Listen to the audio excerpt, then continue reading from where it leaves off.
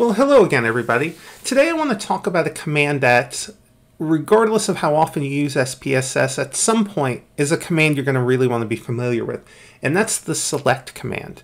And the select command is very useful for us because it's going to allow us to select particular cases to keep in our analysis, and allowing us to start thinking about comparing groups if we want, or even using just a simple subset of our data.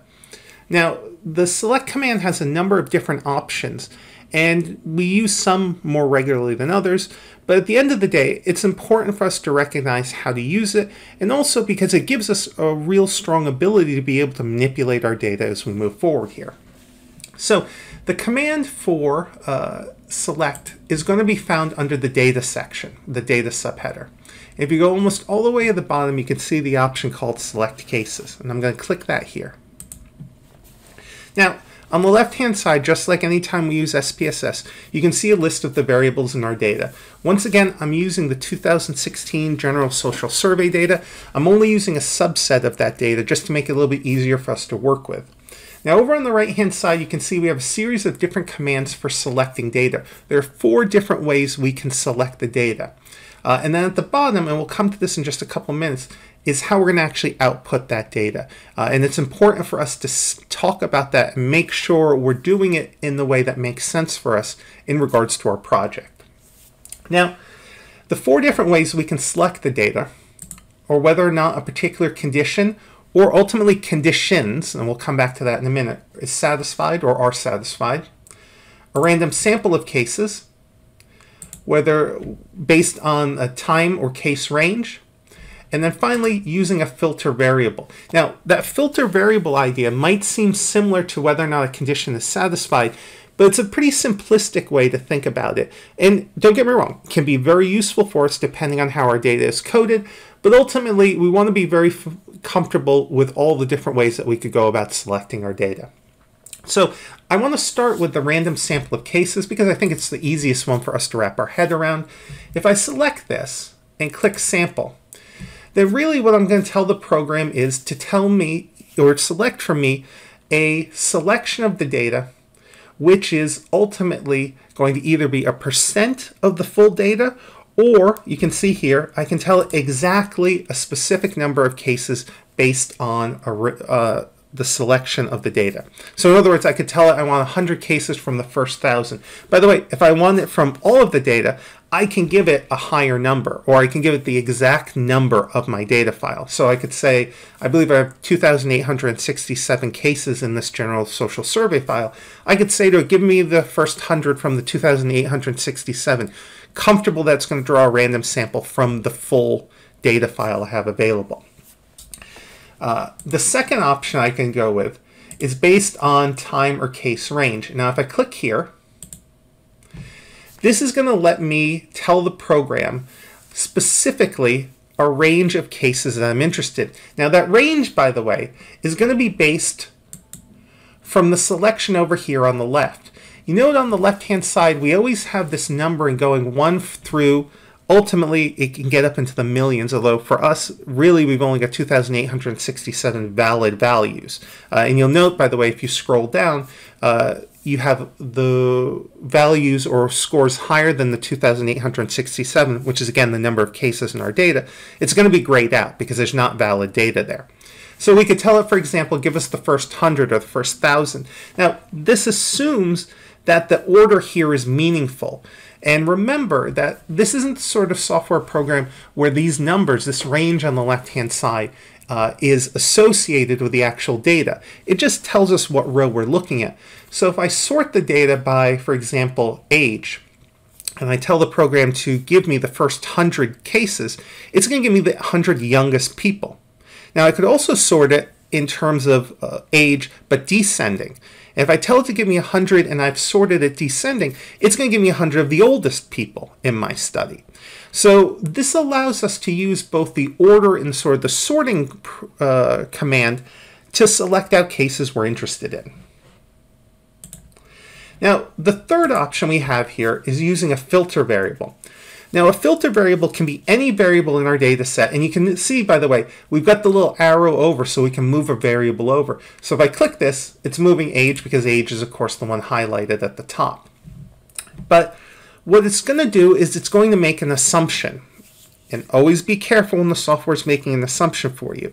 And the assumption it's making is that you've created a variable where the value of 0 and only 0 is going to be the group that you maybe don't want to include in your analysis. Now, if I use the variable age here, nothing's going to happen. And let me do a quick demonstration here.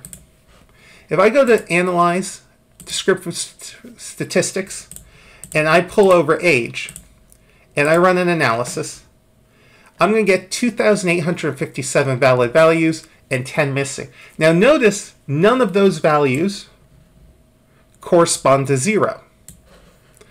Now on the other hand, if I go to Data, select Cases, and I move age over as my filter variable, and I let it say filter out the unselected cases, we'll talk about the other options in a minute, and I say OK, and I run that frequencies again, you're going to see that nothing's changed here in terms of the 2,857 valid values.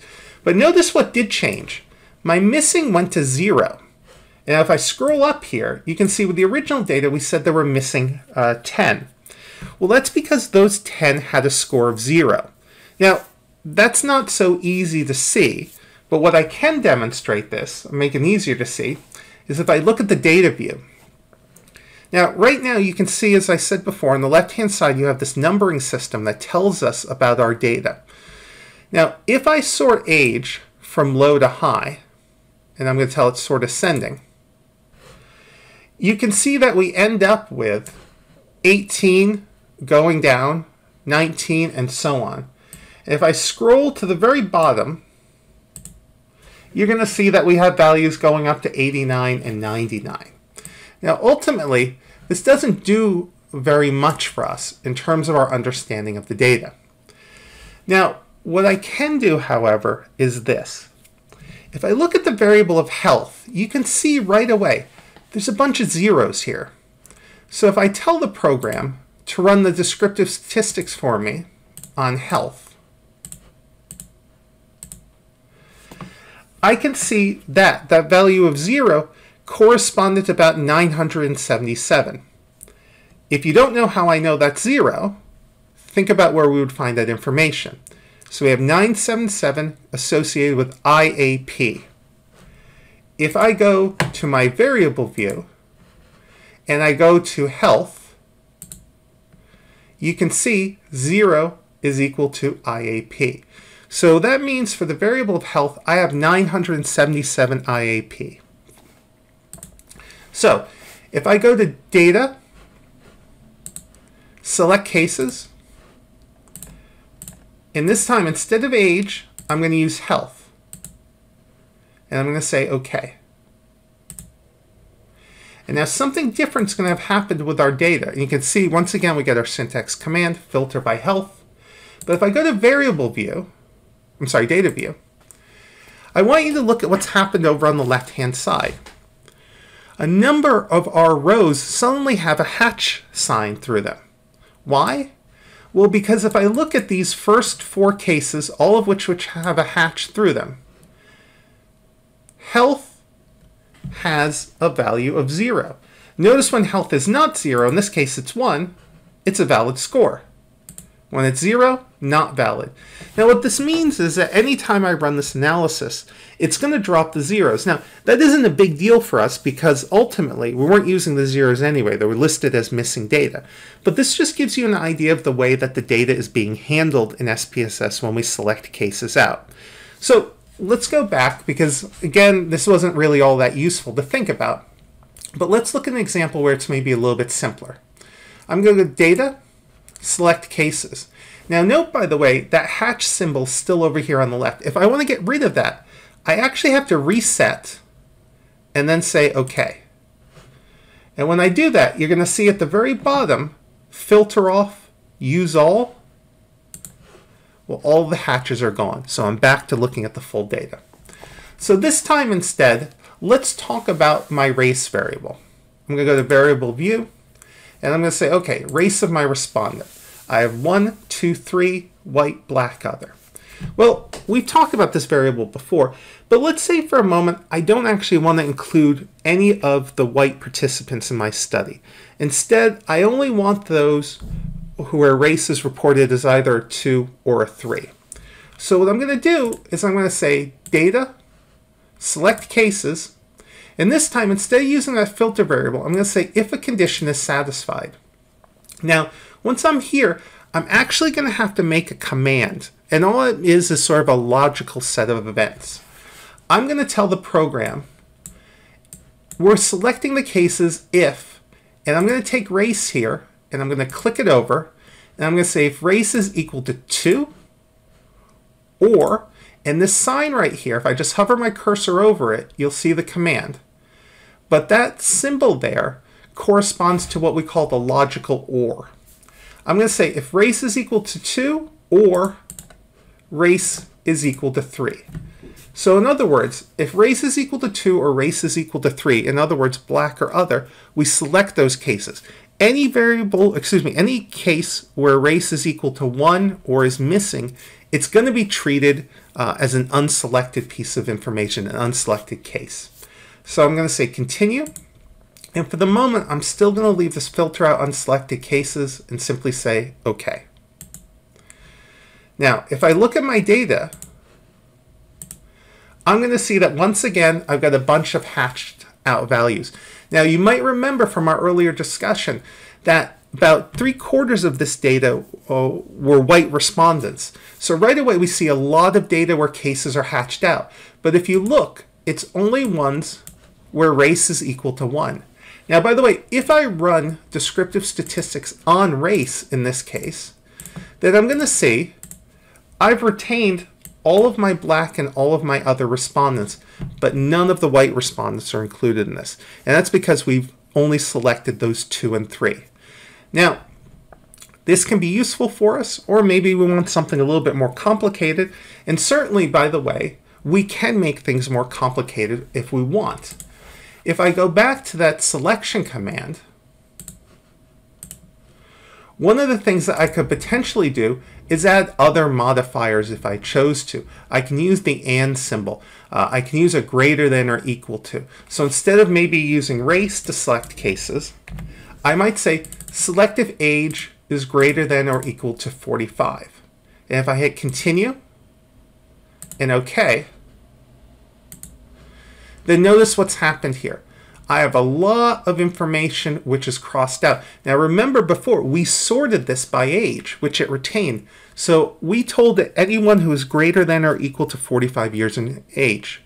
Now we've got 18 and 19-year-olds.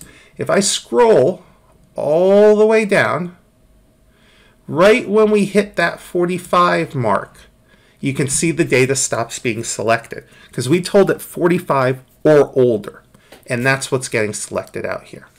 All right, one last thing I want to talk about in terms of this select command. Now, we've talked about different ways we can select, but what we can also do here are thinking differently about what the end product is. This selection that we've been using, this output of filter out unselected cases, has left our data set alone. In other words, when we finish this, sure, we've selected cases out, and you can see, oh, by the way, over here, we've basically created a filter variable. 0 for those who have been filtered out, 1 for those we've kept in. But we can also copy selected cases to a new data set, and we can just simply give it a new name. And so we might say, older than 44. And if I say OK to that, I apologize, doesn't like the fact that there are spaces in that. If I say older than 44, notice that time it worked because I took the spaces out. And if I go down and look at my list of tables, you'll see I have a new one. And if you can see again, age is still listed here in order. Notice that's 45 now becomes row 1. And in fact, as I scroll down, I don't have anyone under 44 in my study, or under 45 in my study, excuse me. And notice that we've lost about 1,200 cases. We're down to 1,639. Let me close this and go back to the original file. So again, One other option we also have here is not to create a new file, but instead is to simply delete the unselected cases in the current file. Now, if you're going to do this, you really want to make sure your data is backed up first, because once I say OK here, everyone 44 years and under is now gone from my data. I've deleted them. If I click the Save button right now, I can't back up. I can't go back to get those from 44 and under back into my data file. So it becomes incredibly important when we're using a command like this that we're aware of it and that we take steps to make sure we don't make a simple mistake where we end up losing a whole bunch of our data. All right, that's all I really wanted to say with that. I strongly suggest that with some of these commands, which again, I think everyone is probably gonna have to use at some point, take some time to practice with them. You don't need to do anything very complicated. The logic stays the same regardless of whether you have 10 variables or 1,000 variables, whether you have 3 possible responses or 100. But again, making yourself familiar with them is going to make the process a lot easier for down the road. All right. I hope everyone has a very pleasant day.